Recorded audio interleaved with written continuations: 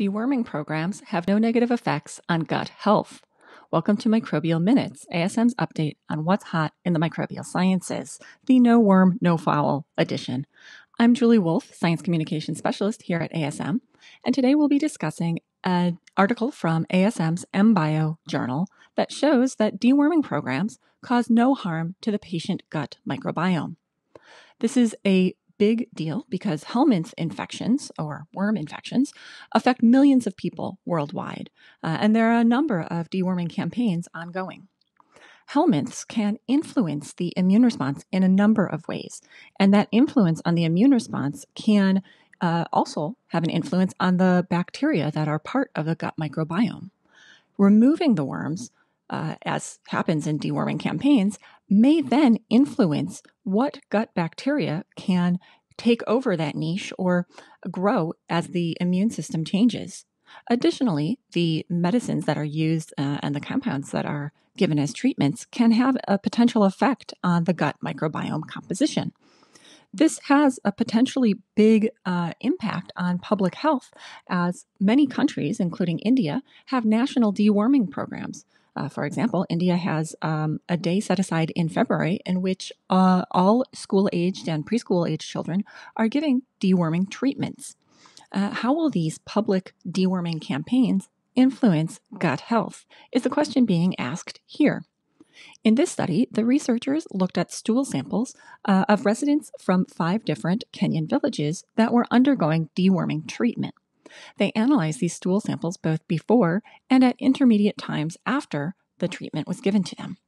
In the next slide, we'll look at some of their results. In the top panel, we are looking at patients who were later found to have particular helminth infections. In panel A, we're looking at patients who have roundworm infection. In panel B, people who have hookworm, the Necator americanus infection. In C, any soil-transmitted helminth, so combining these different individuals. And in D, they are looking at those that ended up not being diagnosed as having any helminth infections, but were given the deworming treatment, acting as a control for those that did have the worms. What we're looking at are the diversity as measured with the Shannon index, where a higher number or higher on the y-axis indicates a more diverse gut microbiome, or more different types of microbes that are present, in particular looking at bacteria here. And they are tracing one individual, so each line is tracing an individual both before treatment and then 3 months after treatment. And while we see some individual changes in gut bacterial diversity, at a population level, there was no significant changes in any of these populations when they were given that deworming treatment. However, although the diversity didn't change, the composition was shown to be affected by the deworming treatment, and that's shown in the bottom panel on the left-hand side with the bar graphs. These are, in this case, each bar represents a single individual and the types of bacteria that are making up the gut microbiome, both pre-treatment on the left-hand side and post-treatment, 3 months post-treatment on the right-hand side. And you can see that there is a slightly different composition that is found in the post-treatment. In particular, the outgrowth of the pink bar there, which represents the Clostridiaceae, which includes the potential opportunistic human pathogen C. difficile. However, the scientists were very specific to look for C. difficile and did not find that it was one of the members that was represented in that pink bar graph.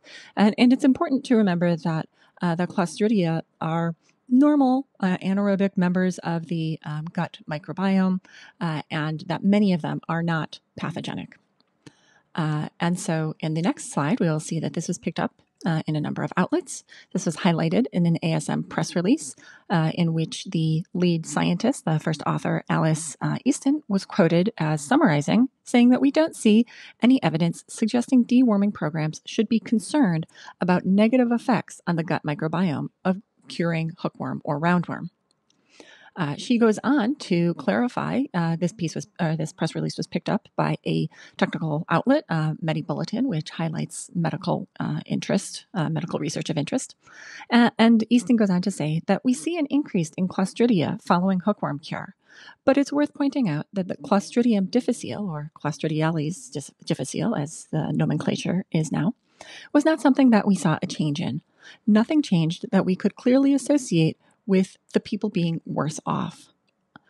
If you want to learn more about how helminths can influence the immune response and how some of those mechanisms are being used in clinical trials, there is an article recently published on asm.org, Helminths and Health, Finding Purpose in Our Old Friends, and we'll link to that down below.